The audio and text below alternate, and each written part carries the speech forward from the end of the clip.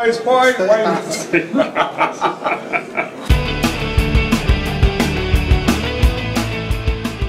course, as we've been doing here for the last week and a half, I've had a lot of people who are coming from that more intuitive side. A lot of physiotherapists who want the evidence base coming down on things, also trainers. And I wanted the first fascial research conference where we brought together real, laboratory researchers with practitioners. The researchers had a bit of a nose up about the practitioners because you're not doing things on a scientific basis. You are not going according to an evidence base. And I got a chance to sit on a panel at the end, and I said, I really respect this upper thing there that he's got on his slide. But understand that you have a luxury that I don't have. You can eliminate all the extraneous variables. In fact, you must eliminate all the extraneous variables in order to have something that you can say scientifically. I don't have that luxury. I am in my practice room juggling 100 different variables. The person's sociology, their psychology, their mood, how many coffees they've had, what their body is really going to take,